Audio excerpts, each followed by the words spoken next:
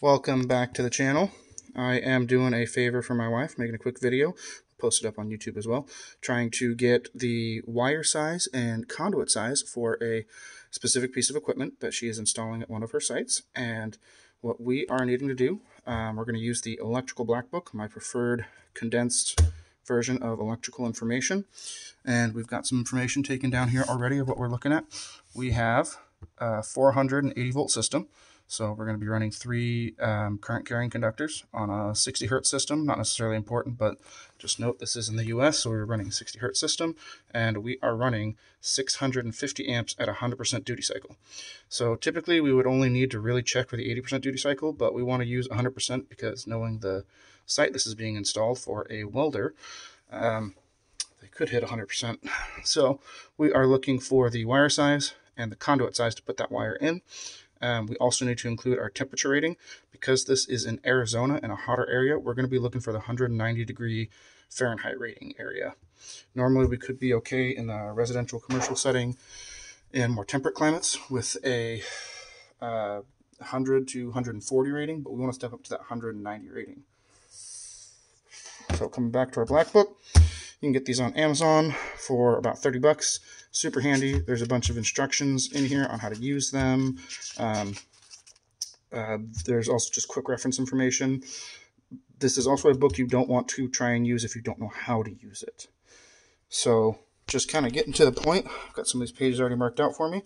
So we're going to go to the conductor section, which in this book is going to start on page 75.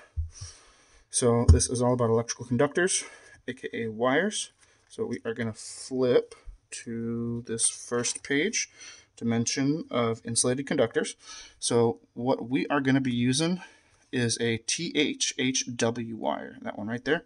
For reference on what those guys are, we flip to, I believe it's this one, maybe not that one. One second, there we go. On pages 82 and 83, we can come look at what these trade names are and what their trade letter abbreviation is. So we're looking at the THHW specifically because it's moisture and heat resistant. It is able to be installed in wet location and dry location and has a rating up to 194 degrees Fahrenheit. That gives it an insulation type that is flame retardant, moisture, and heat resistant thermoplastic without any outer covering, which is fine because this is going to be running inside of a conduit. Because remember, we're also looking for the conduit size that we can use on this. So we come back to our dimensions of insulated conductors. So, sorry, jumping around a little bit.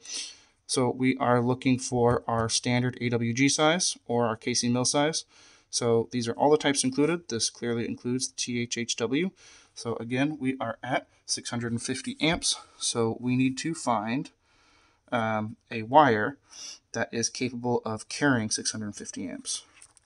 So we will come to that one, not that one, but this one in the ampacity section, page 87.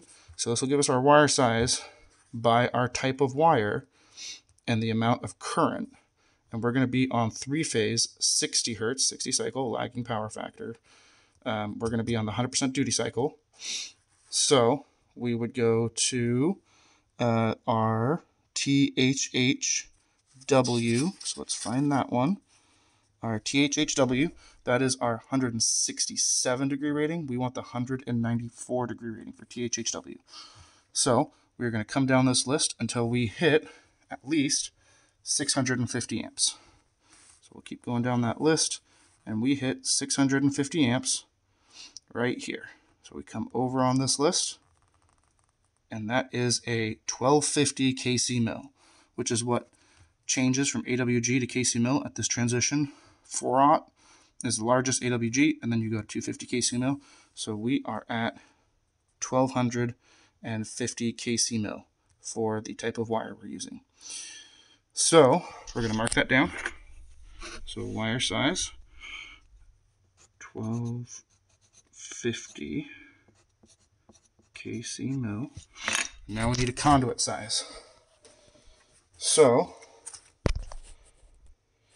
just quickly referencing back to this this section would allow us to see what size the wire is. If you need to know the actual physical dimensions, this will run you by the type of wire, its AWG or its KC mil, and the physical cross-sectional area.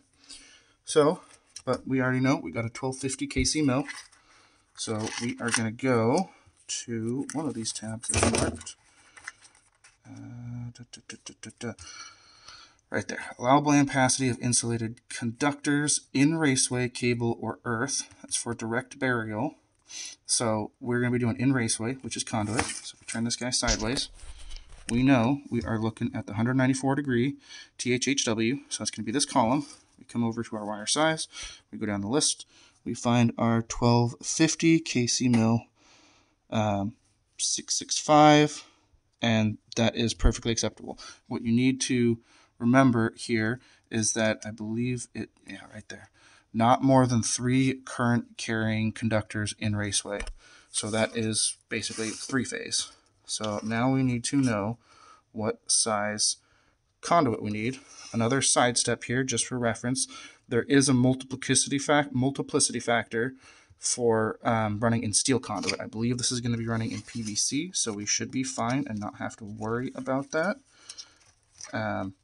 We would need to go to the conduit section now, so we will flip to conduit, which starts on page 133. Let me run through this real quick. Well, we'll just wrap this up real quick. I seem to have made a little faux pas of myself. You can't carry conductors in conduit that are larger than 500 KC mil. If you look at all these charts for conduit, 500 KC mil, 500 KC mil, 500 KC mil. So at 1250 KC mil, that is something that we cannot stick in a conduit. That's going to have to be probably an armored cable, so we will need to probably change the wire type, or we can just run with that standard sizing and tell our vendor that we need an armored cable, because this will either have to be direct bury or supported in open air. So that is going to be what it is, and I appreciate you guys tuning in. If you did, if you didn't, hit the dislike button if you didn't tune in. Have a good time and love life.